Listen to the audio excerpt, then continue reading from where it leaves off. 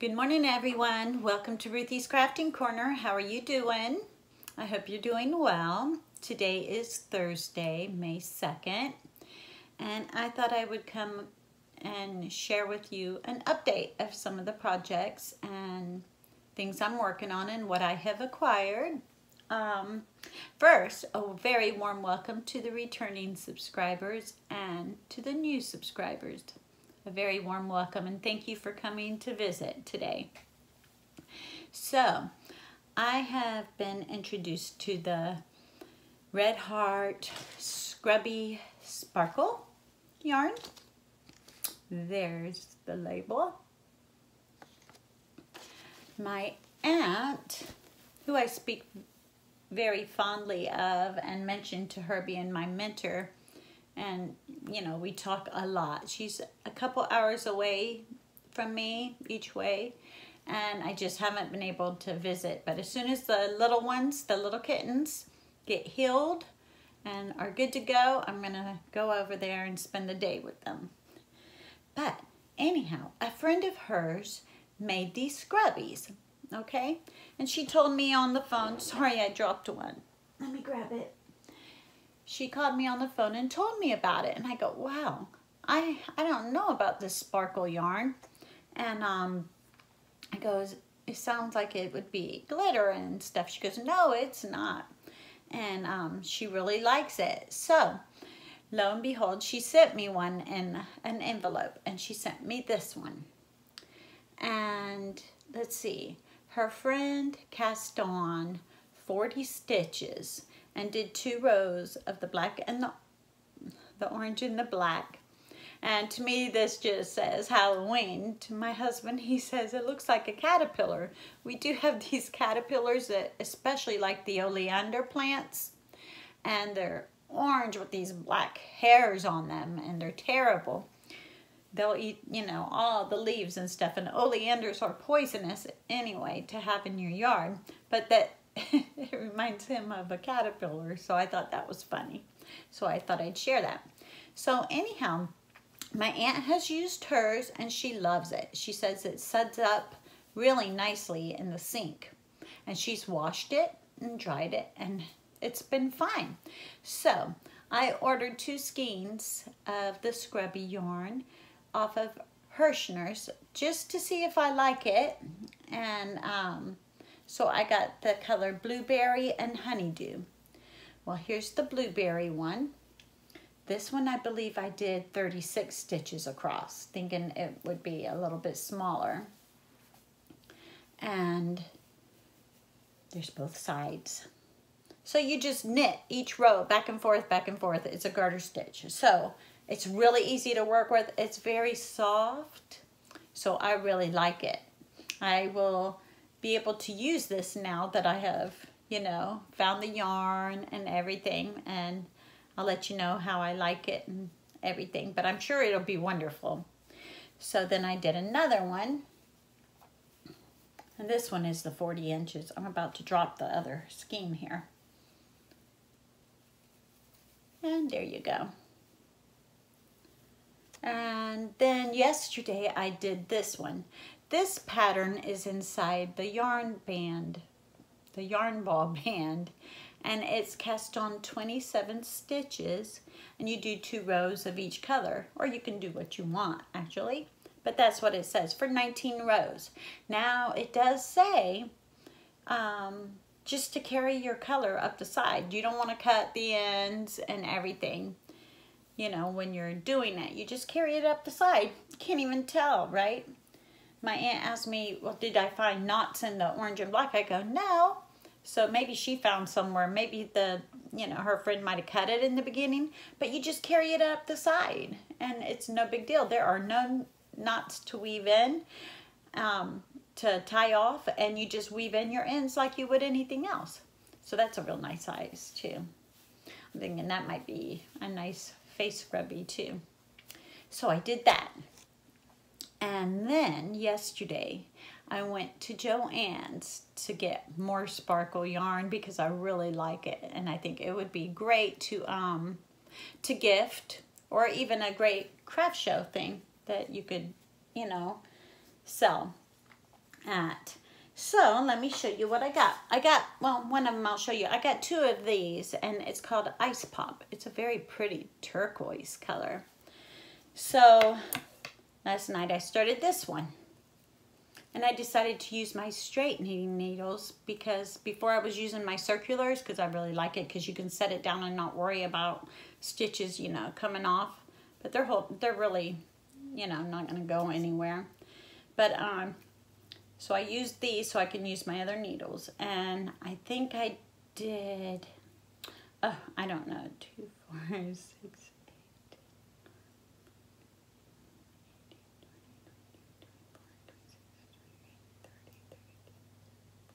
I did 36 because I think 36 would be good. 40 is a little big, but 36, I marked it down somewhere, but I don't have it near me. So I'm just going to keep knitting it until it's the size I want. And let's see, let me show you the other colors I got. I will put this back in a yarn holder.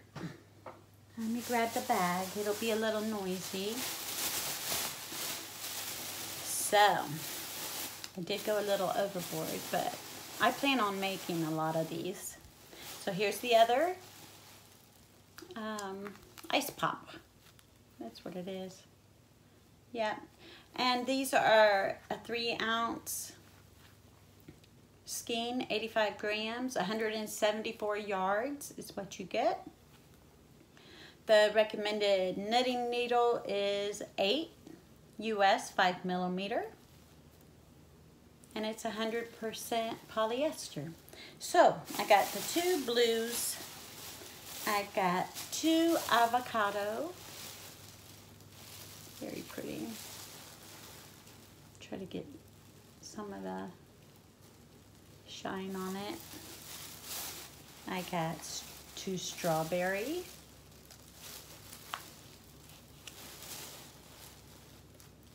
They're so pretty to me. I got 2 more blueberry. You can see on the pattern, I'll try to hold it up. See how they did the stripes on it? But, you know, solids are nice too, so I would just do whatever you feel like. I have a lemon, which is stunning, right? So summer and refreshing. And I did 1 orange. It's very pretty. 1 black. And did I show the watermelon? I don't think so. This is watermelon. So I'm thinking, okay, solids are great, right? Okay. So I was also thinking, because I'm so like, summer's here, all right? So I was thinking green for like a watermelon, the rind, a little watermelon pink, and then a few little black dots in there for the seeds, and have like a little watermelon dishcloth for summertime. There's the yellow and the orange would be gorgeous, or each on their own. And the blueberry and that Ice Pop would be pretty. Or not. And then the strawberry and the green would be pretty for the holiday too. I don't know.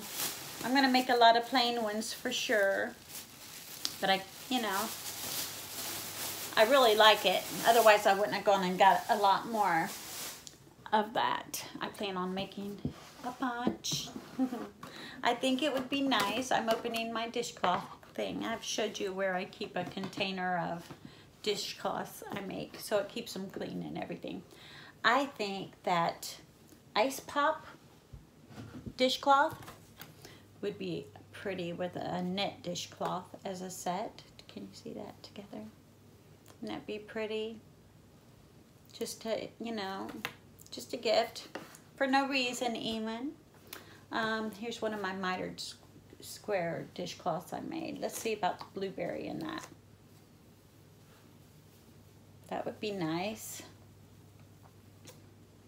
I have Also green and yellow. I mean, my goodness, right? So I think it would be either a nice gift together, like a set, even a like towel. You know how people take a hand towel and they crochet the topper on it? That would be really nice too. Scrubby knit dishcloth or washcloth and a towel. Sorry, excuse me. But anyhow, I was going off on the scrubby thing. As you can see, they're really nice though. Trust me, they aren't rough at all. They're easy to knit with. I think it would even be easy to crochet. The little strand, it's so easy to see when you're in, there's the little strands right up here. You can see them right on the hook. Same with crochet. I think it would be easy either way. I might crochet one just for the heck of it to see how it goes, you know. Okay, let's see. An update on my shawl. It is a Karen cake. Cake of yarn. And it is the color buttercream. And it's coming along. It won't curl at the end. Those are my stitch markers down there. I would love to finish this and start another shawl. This is called the Easiest Shawl by Goddess Crochet. I'm gonna use the whole cake. As you can see, I got quite a bit more to do, but this is it. If I just get on it and stay on it, it'll move fast. The pink blanket with the pinks and the purples that I shared before, I really haven't done much on that or showed any love to that, but I will. I think the scrubbies are a nice little break between a bigger project. You know, you can just mindless knit, because it's all knit. But like I was doing the shawl and a Zoom meetup, and it's like, okay, so I write down, it's only a 2-row repeat, but when you're talking and everything, you're not sure. It's like, what, did I just do the knit or the increase or which row? So I mark down each one, you know, and just circle and keep track of it while I'm doing the Zoom. But I think the dishcloth or the scrubby would be great to do, mindless like, and accomplishing something as you're sitting chatting with your friends. Let's see, what else? I think that was it. I did go to a craft show. Let me grab this. I wasn't going to share it on this video, but I am going to show you something I got. I'll share one real quick. Let's see.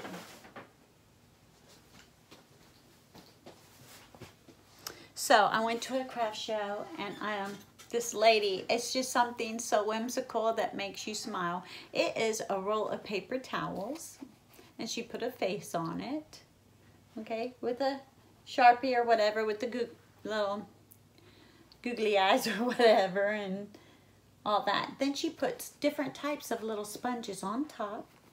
Here is a dishcloth, washcloth or whatever, you know, a dishcloth, and then a towel, a hand towel.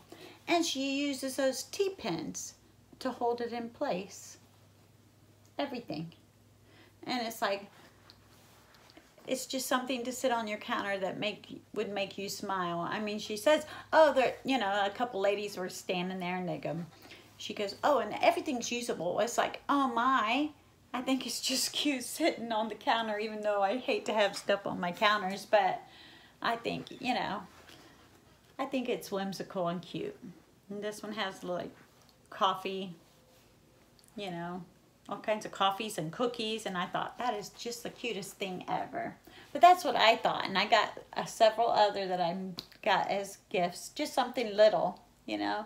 And the lady has a bunch behind her table that she just can't stop making them. She enjoys making them so much. So I told her, oh, what a great idea, something that makes you smile. But you know, she enjoys it. She gets the matching cloth and hand towel and a little scrubby. It might be a little round scrubby, a sponge, whatever it is, it is. Let me set this down here. Okay, So I'm gonna make this one a little, I try to keep them short, but this has gone 15 minutes because I went into showing that and I probably rambled a little bit. But I will be sharing a small video of the kittens separate from this because I'm trying to do the life and times with little one is the mom, Lucky and Muffy, and they're girls. And I just thought I would share a small little video of them. Today, after I upload this one, I will do that one. I've already got some photos and a couple videos, so y'all will be able to see a little bit of change in them, and they've had their surgery and they're doing well. So thank you again. Oh, another thing, I got a beautiful Easter card from Sharon, and from Sharon's, oh my goodness, Sharon's Crochet Corner, I think, and Janet Lepre sent me one by email, which is so thoughtful. Thank you, Janet. Thank you, Sharon, for thinking of me and sending the Easter cards. I enjoyed it immensely. So, that being said, I'm going to get off of here, and I will talk to you soon. So, have a wonderful day and week, and I will chat with you soon. Take care, and God bless. Bye.